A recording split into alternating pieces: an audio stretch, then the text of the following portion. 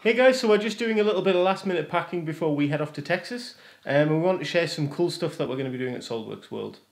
So every year when you go to Solidworks World, you get your pass, which looks something like this, and you get these really cool tags on the bottom of them. So some of them are like Bacon Brotherhood or like special beer club or coffee club or all sorts. And I was like, why is there not the Force? Yeah. So right now in America there is a set of Dark Side and Light Side.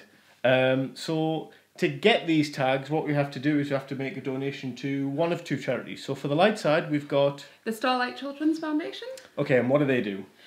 They aim to create, like, you put your sword out. Okay, they make some fantastic experiences They for kids do. in hospitals. So any kid who's ever been hospitalised, it's not a great time. So they help bring in entertainment, VR, cool things for kids to enjoy when they're in hospital, which is awesome.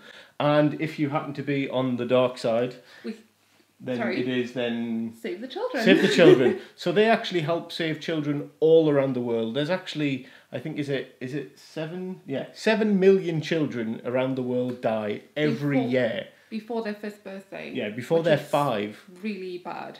And from things that are entirely preventable. So Save the Children focus entirely on trying to fix those sorts of things with really, really cheap medicines. So a tiny donation really makes a big difference. So when you pick one of those two sides, make a donation and post a picture on Instagram or Twitter with the hashtag for the light side and for the dark side.